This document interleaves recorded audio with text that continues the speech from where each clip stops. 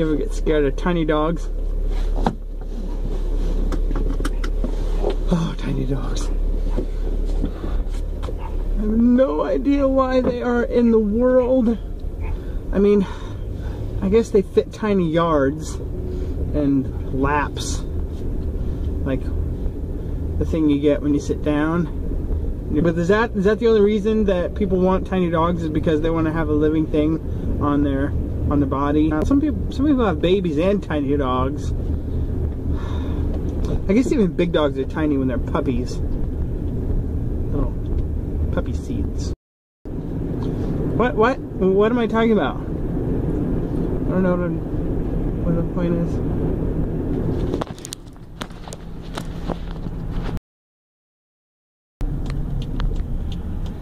So if you stop at the stop sign and then turn the wheel,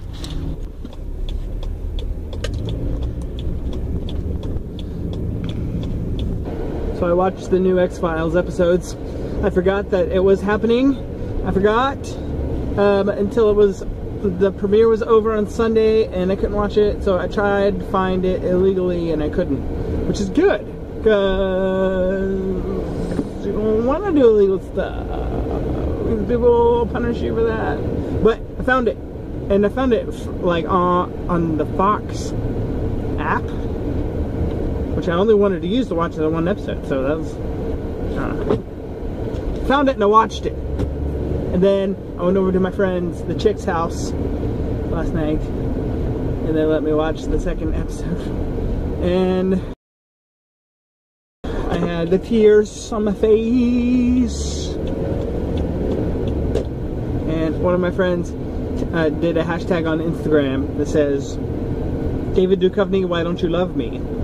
And I thought that was cute, but I didn't feel that for David Duchovny, because I think he's neat, but I don't love him, so I don't want him to love me.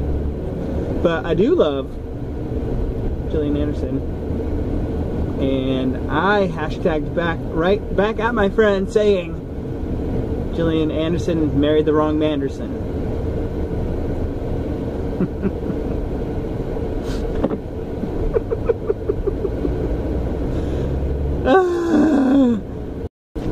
This person is driving so slow in front of me. BMW. I hear your company makes jet engines. That's cool. But it doesn't mean the people that own your cars drive the way I want them to. Drive like jet engines. Kaboom. Drive like a jet. Low oil light. Gotta put oil in this baby to keep her on the road. I've heard that engines explode.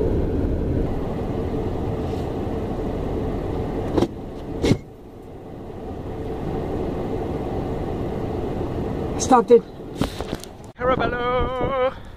I don't know if you ever had a safety blanket or something when you were a little kid that made you feel like it's very like emotionally secure when you held it. But I notice sometimes as an adult I have that feeling a little bit with stuff in this cup I have. Is kind of one of them right now in my life. I'll probably break it and then forget about it 5 years from now. I won't think about it again, but right now I'm glad I have it. And I'm going into Carabello. It's busy.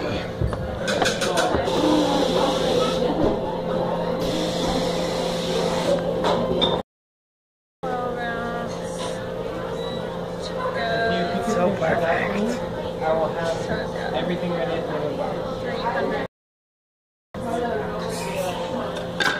This poor guy from this culinary company calls Justin here like, never going. Like, you're never gonna get him, dude. So I was just given the end of what I've been told is a homemade Twinkie, and asked to tell the maker what they thought of it. I can tell you what I think of it.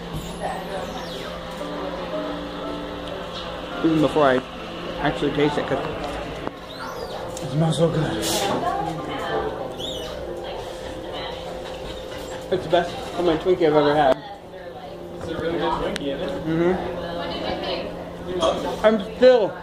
I'm still doing that thinking part. Too dense? I like too dense. This is awesome. Mm-hmm. So it isn't fluffy like a Twinkie, but it's more buttery than a Twinkie. So I feel like that makes up for it.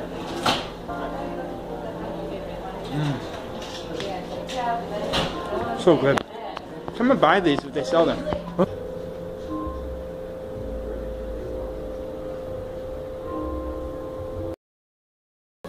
Mm-hmm.